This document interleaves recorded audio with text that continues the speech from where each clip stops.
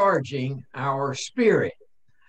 A few days ago, the Lord gave me this word, recharge. Recharge your spiritual man, or your spiritual life. I believe that's what He said. Recharge your spiritual life.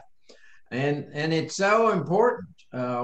We get beat down just by the pressures of life, and that drains out the spiritual life. And so we have to keep building ourselves up and in the Lord.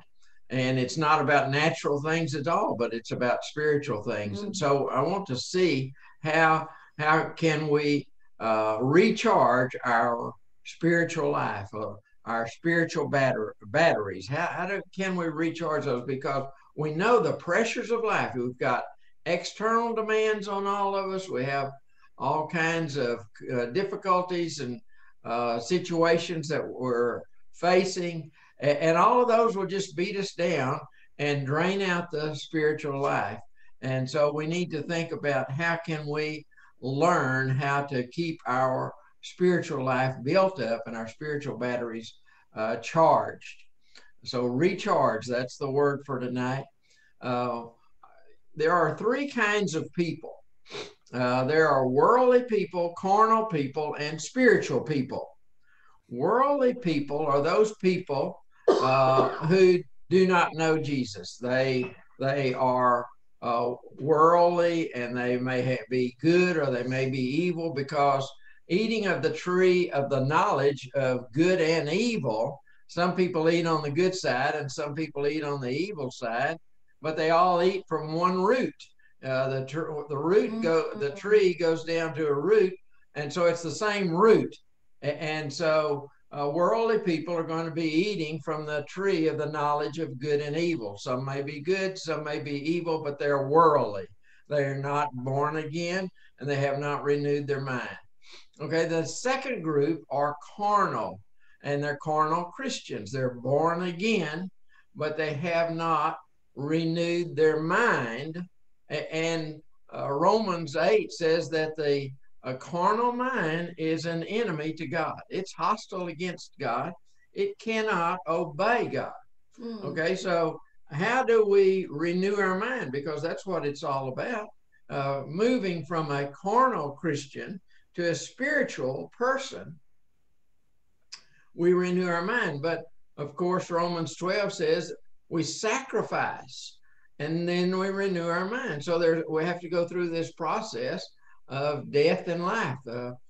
Jesus said, if you're going to follow me, you lay down your life and gain my life. And so we have to die to self and be crucified, take up the cross and follow him. And so that's what the death part is about. And if we don't do that, then we're not going to have our mind renewed. So it's a two-step process. We lay down our life and pick up the higher life of Jesus Christ.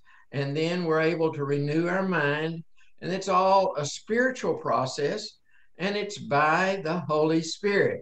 And so it's not just determination, oh, I'm going to renew my mind, but it's spending time with the Holy Spirit. And that's what to recharge us then. So we're going to have some time, quality time with the Holy Spirit to recharge our spirit. Now it says in Proverbs 4, verse 23, guard your heart above all else. Guard your heart, for out of it flow the issues of life. So where is life? It's in your heart. And we have to guard it above everything else.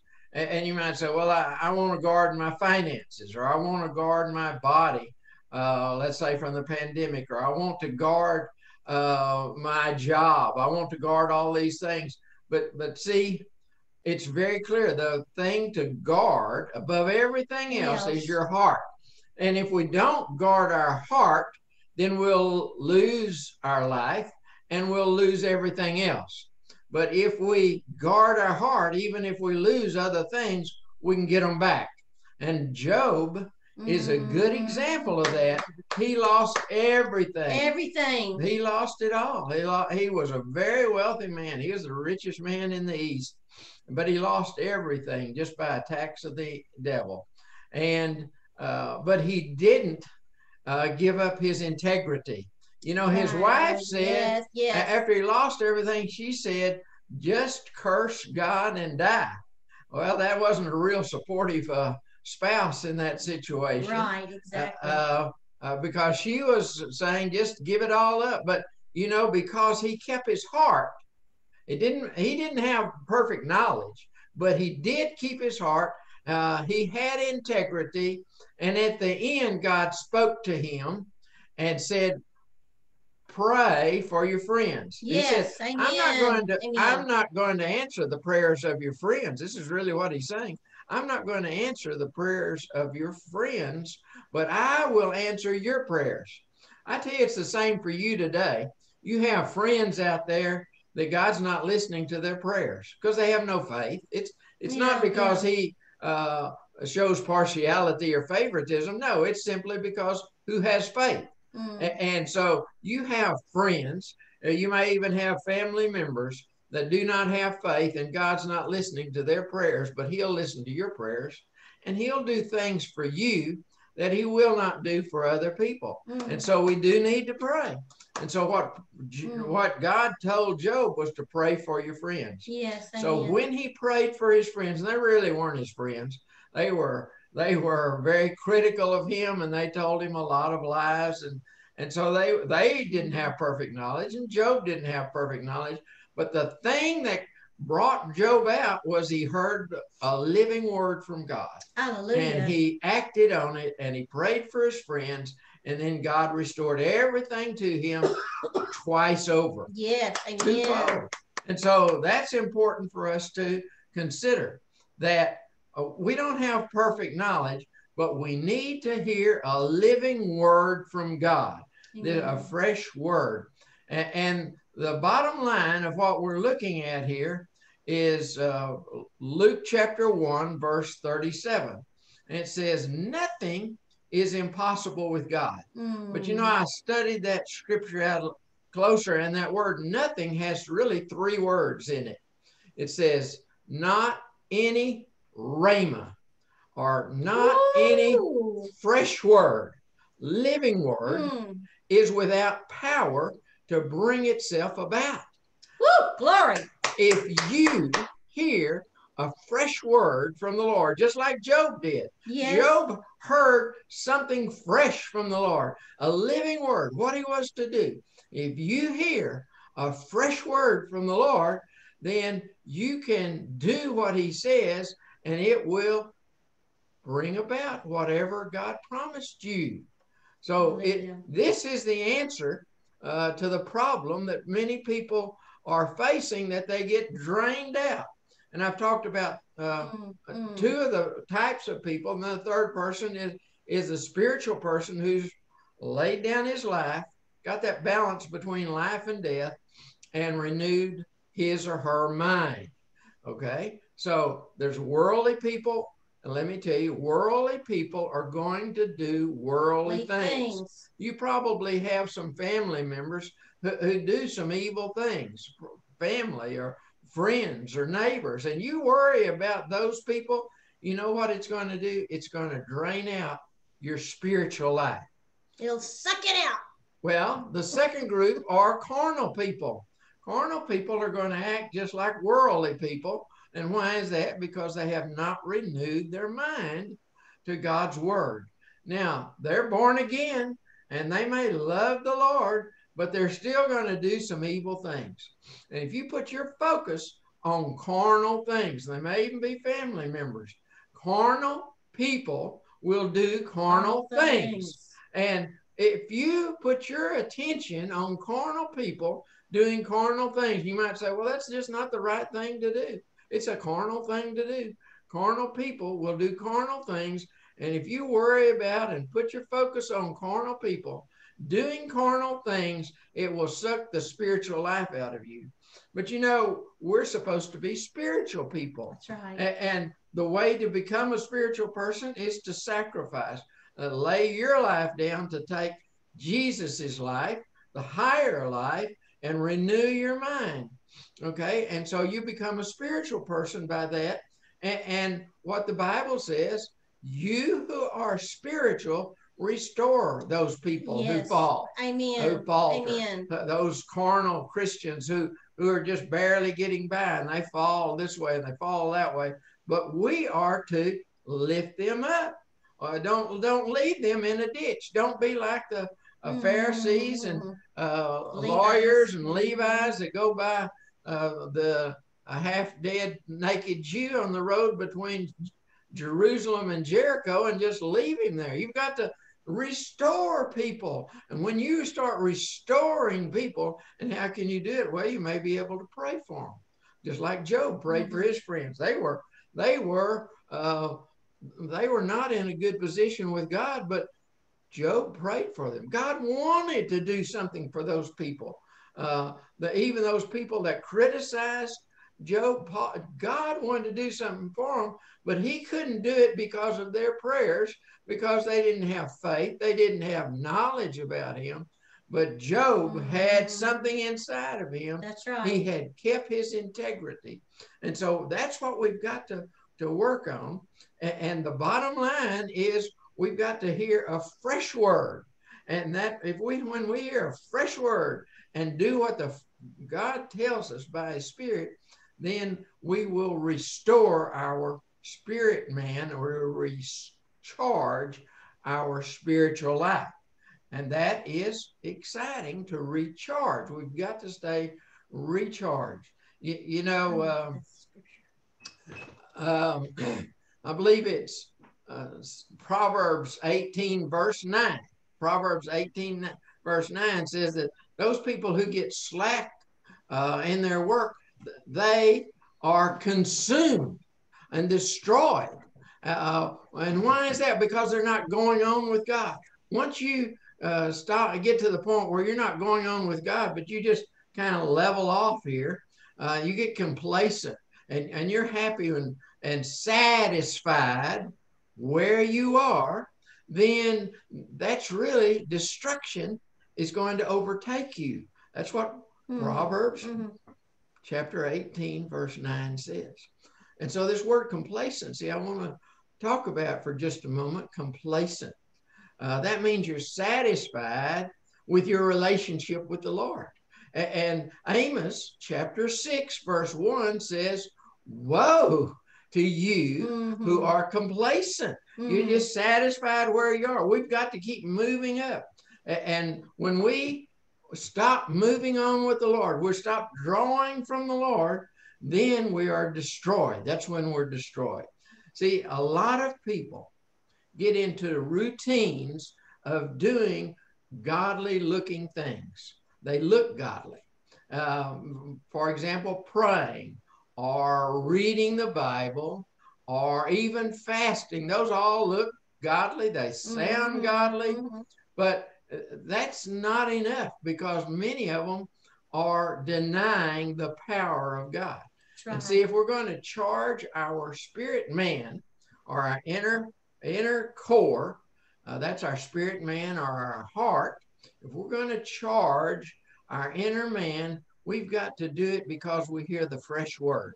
That's where the energy comes from. But a lot of people get to the point where they think activities, listen to me, where they think activities substitute for a relationship with God, because activities do not substitute for a relationship, a close relationship with God.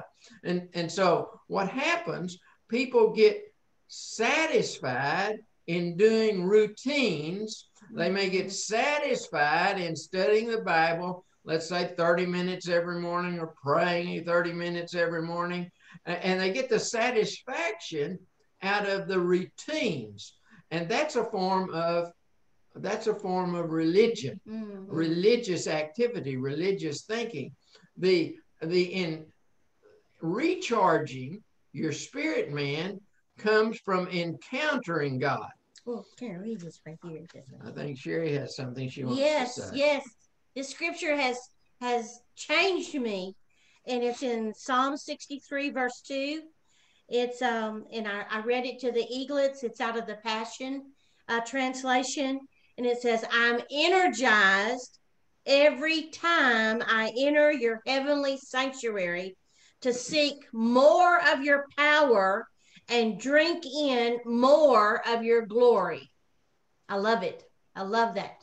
I love that scripture. So what we're talking about is energizing your inner man, and it comes from the living word of God, being connected to the power source.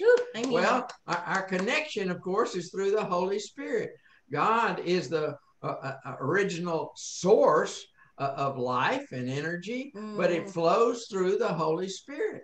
And so we don't get that recharge in our spiritual life without being connected to the Holy Spirit and letting him recharge our life on a daily basis. We can't go for 3 weeks and say, well, I just didn't have time to spend with the Lord, but now I'm going to come in and, well, for 3 weeks you've sat down on the Lord if you haven't been seeking him and drawing from him. Seek more of your power, Lord. Yes. So we've got to seek the power.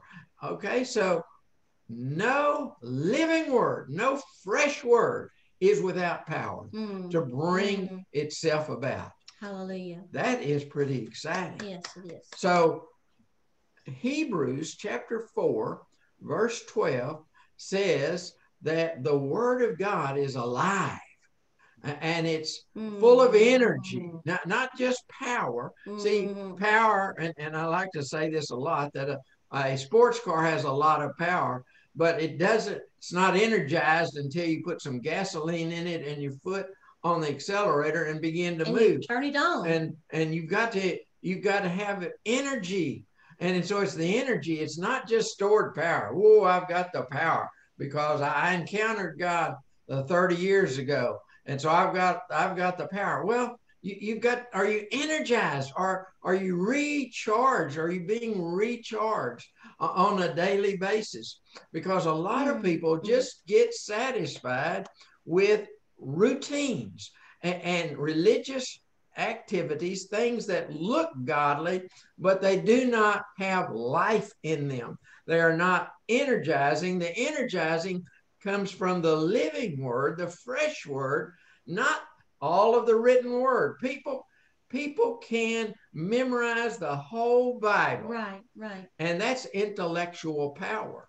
But it has to come alive to you, and that's when it becomes Jesus Christ. It's when it becomes alive to you, it becomes active, and it has enough power to bring the promise to pass. It carries within it. If you hear the word of God, the fresh word of God, then it has enough energy and power in it to bring the promise to pass. Now, you might say, well, I just never hear the Lord speaking. Well, he is the word of God, so he is always speaking. And so we've told this example before that we know a dear lady that loves the Lord, and but she had never heard the voice of the Lord. So Sherry told her, begin confessing this, that Jesus, I'm one of your sheep and I hear your voice. And the voice of a stranger I will not follow. Yes. You can repeat that over and over again. Jesus, I'm one of your sheep. I hear your voice, and the voice of a stranger I will not follow. Well, what was precious about that dear lady is she immediately started hearing the Lord, and she began to understand how he spoke. Up until then, she just didn't understand how he spoke because he doesn't speak like a man. He doesn't speak like you and I speaking to one another, because it's this inward voice. It's this voice within you. And it's not you speaking. It's Jesus speaking, and the Holy Spirit bringing his words alive in you. And that's what's going to energize you, going to recharge your spirit. Glory to God. And we all have to do it. And we all get knocked down and drained of our spiritual life on a daily basis. There's all kinds of things coming against all of us. And so we have to be cautious and protect our heart. And that's, if we protect our heart above everything else, that's what Proverbs said, to do in Proverbs 4:23. Above everything else, protect your heart. So it's real important. And the Word of God energizes us. This is what 1 Thessalonians chapter 2, verse 13 says, that the Word energizes those who believe. Ooh, and I believe that all of you are believers. And so seek the Lord. Find out what He's saying to you. Give Him time to speak. I know a lot of people that fast, and they fast, or they may fast 2 or 3 days, or they may fast 21 days, and it's every year. And they do this for 30 years. Every year they fast for 21 days, at the beginning of the year. And why do they do that? It's because they think it's a good activity to do. They are not trying to encounter God, nor has God told them to do it. It's a routine, and they're just doing it year after year and saying, "Oh, I'm holy because I'm sanctifying myself. I'm setting myself apart for the first 21 days of the year." But they're not trying to seek God. They're not expecting to encounter God. They're just doing the activities of the fasting, or they may be reading their Bible, not to encounter God, but to have that time of reading the Bible, because that's a form of godliness, but it denies the power. See, the reason to fast is to seek God, to put your flesh down. It's not to make yourself look good. It's to hear what God has said. I fasted a lot in my life.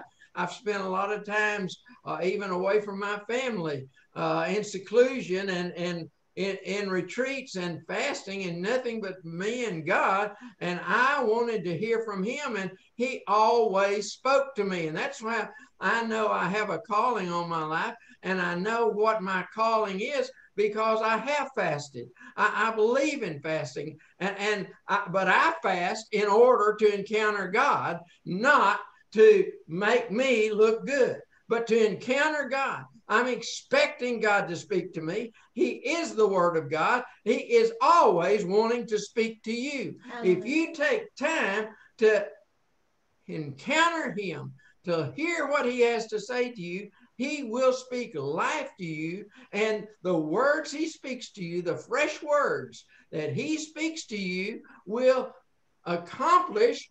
It carries enough power in it to accomplish the promise. Whatever He's promised you, He will perform it. The living word, the fresh word, the Rhema word carries enough power within it to accomplish the promise. And so that's the reason we fast. That's the reason we study the Bible, is to encounter God. Amen. To hear His word, the fresh word. Not to just say, "Oh, I have spent so many times so many days in fasting, so many hours in Bible study, so many hours in prayer." Not all of that matters a bit until you decide you want to encounter God, the living God, and His word to come alive to you. That's when you will be recharged. And I want to give you an example. We were in a congregation for a few years, and we were very engaged in that, very involved in it. Sherry and I were teaching the high school, and we were that was on Sunday mornings, and we were teaching the adults on Wednesday night, and we were involved in their music programs and the Christmas big event, Christmas celebration, that and the same in the Easter for the resurrection. And so those programs were so outstanding. They were the most outstanding programs about Christmas and about Easter in our city. So people from all over came to those programs. We did those programs over and over again for several days before Christmas and before Easter. They were lifting up Jesus and were praising the song, praising Him, and I was the moderator, the narrator in these telling the Christmas story, and you know, hundreds of people were coming from all over the city, and at the end of the Easter program, I said, "This is not real. I want the real." I was so involved in all of these activities. Our family was so involved, but it was not real. And it looked good. It looked godly. It lifted up Jesus. We sang songs about Jesus, and they were very good. They were professional type of songs. And on the Christmas program, we had camels in the church building. Yes, we had sheep, and we had all of these different things, but it was not real. It wasn't the life of God.